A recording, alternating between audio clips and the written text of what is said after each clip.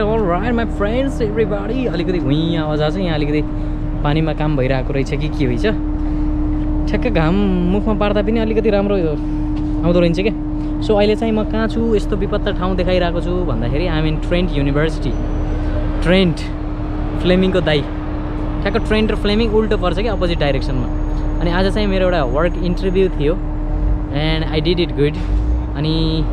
अहिले चाहिँ लाइफको अपडेट मैले दिने गरिरहेको छैन अहिले चाहिँ म एकदम प्रोफेसनल भइरहेको छु काममा त्यही भएर मैले आफ्नो बारेमा भन्न भ्याएको छैन so let me say about my self I'm अनि सोच्दै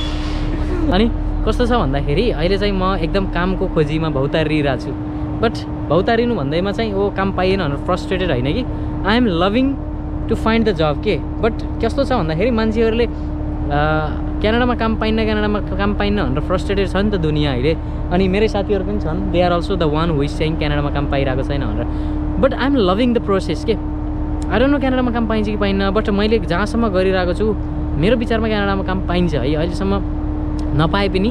अन्तरात्माले चाहिँ अब काम पाउनेवाला छु जस्तो भाइब आइसकेको छ मेरो ओठमा चाहिँ 2टा घाउ आएको छ I don't know lack of vitamin भएर हो कि के हो but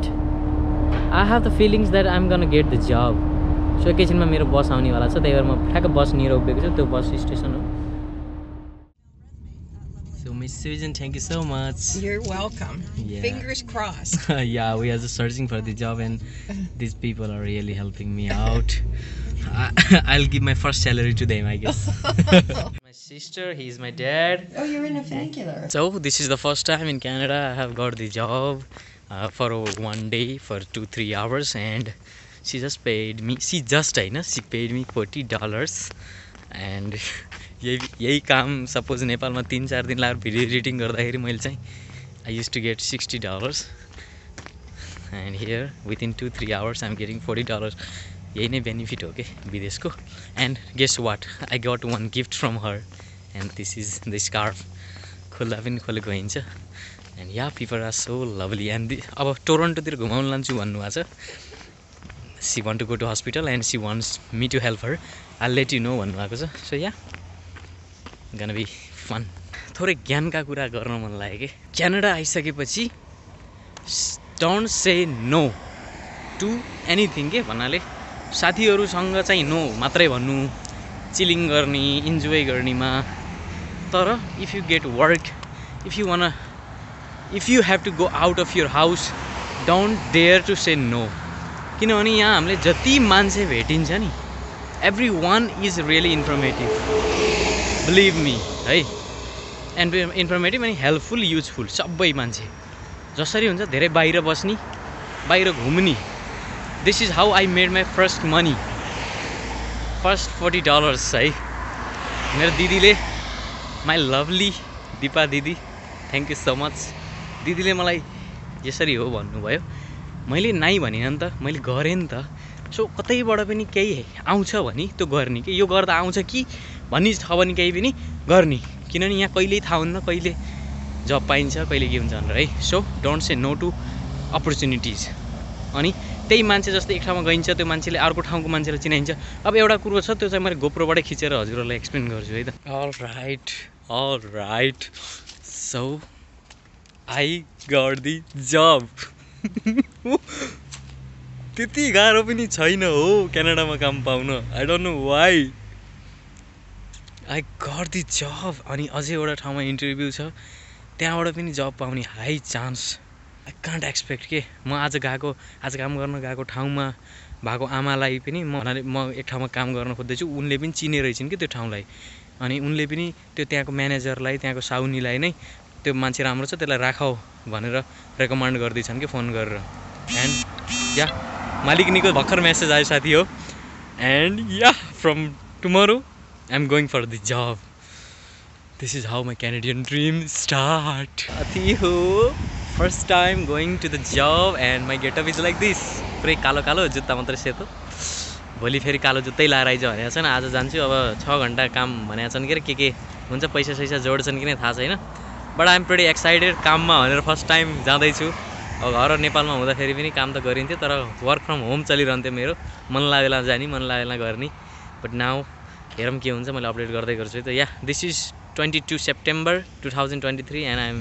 first time going for the job professional भन्नाले जबै भनेर हिँडेको okay Yeah, we dance in this song.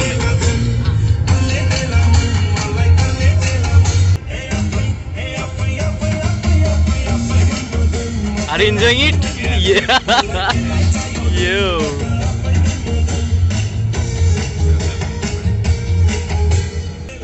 Whoa. Yeah. Are you enjoying too?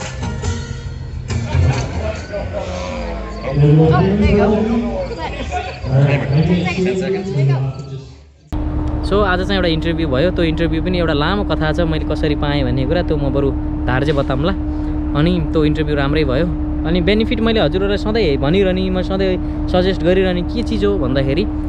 French भाषा सिक्नुहोस् अलिकति स्किलहरू डेभलप गर्नु भनेर मैले सधैँभरि भनिरहन्छु नि त सो त्यो चाहिँ अहिले आएर काम लाग्ने भयो क्या मैले चाहिँ इन्टरभ्यूमा चाहिँ आई क्यान स्पिक फ्रेन्च कोमोसावा बोन्जो बेबिन्यू भनेर यताउति भनेर गफ लगाइदिन्छु अनि जापानिज पनि जानेको छु भनेर अलिअलि कोन्निचिवा कोरेरा वातासिनो किप्पु जनाइदेश यताउति गफ हानिदिन्छु and people are loving it oh you know मल्टिलिङ्गुअल you have good personality you are good so this is how the people are dealing this is how people are doing like यस्तो पनि हुँदो रहेछ कि सो एक्स्ट्रा ल्याङ्ग्वेजहरू पढ्न नछोड्नु होला अनि I don't know यार if my parents yeah they are watching बाबा मम्मीलाई के भन्न चाहन्छु भन्दा I don't know how to express ग्र्याटिट्युड कसरी धन्यवाद भनौँ के फिल्ममा I mean movie right now I cannot express म कहाँ छु अलिकति गेटअप चाहिँ त्यति राम्रो भएको छैन तर के गर्ने but this place is unreal के यस्तो राम्रो छ नि या this is how we have to do त्यही हो के बोल्ने अब त्यही हो काम पाउनु पऱ्यो अलिअलि काम पाएपछि राम्रो हुन्छ आँखाले हेर्नै साध्य छैन कि त्यस्तो राम्रो छ क्या यति राम्रो अगाडि देखेपछि चाहिँ कहाँ कुरा गर्नु मिल्छ सो यहाँ भिडियोहरू चाहिँ हेर्दै रहनु भएको छ भिडियो हेर्नुहोस् अनि अहिले चाहिँ जस कनेक्सनहरू बिल्डअप हुँदैछ मान्छेहरू चिन्दैछु अलिकति राम्रो हुँदैछ अनि त्यही हो साथी हो इट्स गोइङ गुड मलाई मान्छेहरूले हेरेर चाहिँ टुवा पऱ्यो so I am feeling awkward to speak right now है त